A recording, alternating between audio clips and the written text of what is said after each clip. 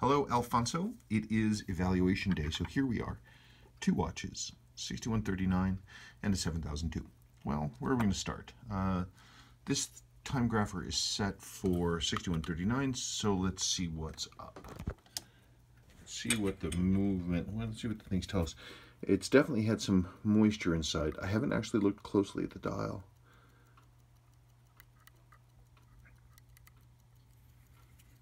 Let's see. We got some beat error. Hey, we're gonna...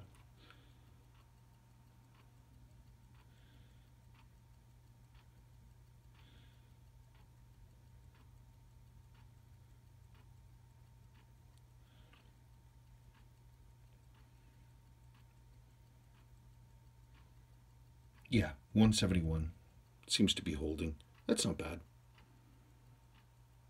That's not bad.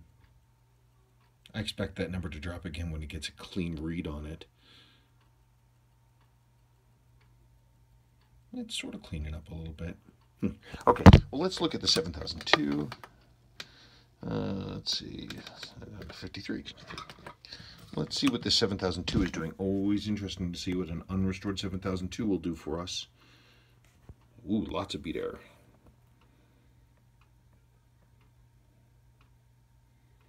Way out of adjustment. Look at that. Wow, holy cow.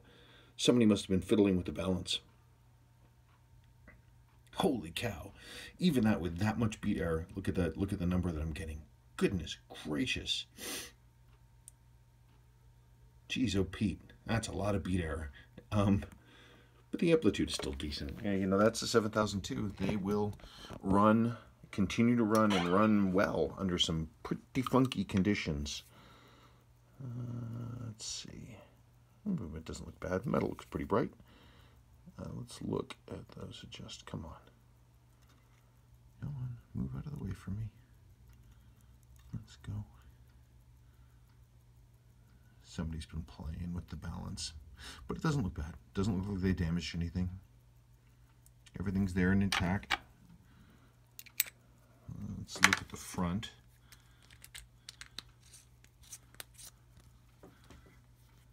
Hey, look at that. Isn't that pretty? Original. That's stuck. That's glued in place. That's no big deal. I can get that off. But look at the dial on the hands. Oh, it's a transitional too. Oh, cool. So this is the later kind. It's a 7002 7039. When was this one made? Yeah, 1996. April 96. One of the last ones. Your chapter ring is jacked up. Most of the markings are missing. I wonder how that happened. I do have a replacement chapter ring with better marks. That might be a good idea.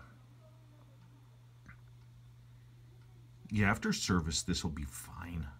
Perfectly fine. If it were mine, service seals. Crystal's got a few hits to it, but not bad. I mean, crystals are cheap enough. What the heck? I mean, it's going to have to come out anyway. I mean, the crystal's got to come out for the case rebuild, so why not? I would replace the chapter ring. Because if these marks are peeling off, then they don't just peel off and vanish into the air. They go around into the movement, so we need to get rid of them. Okay. 6139.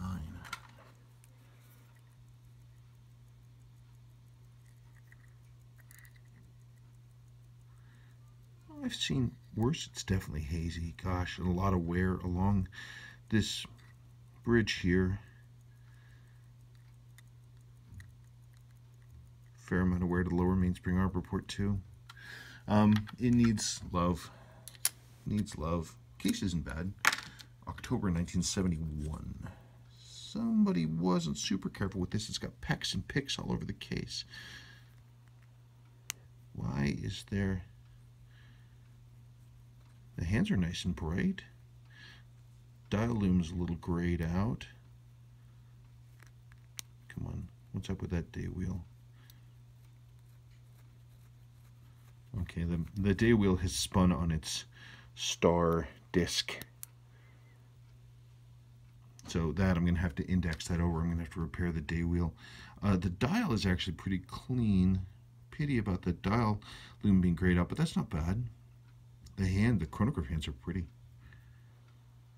And the chapter ring's all misaligned. It's upside down. I wonder why. Somebody was in here fiddling.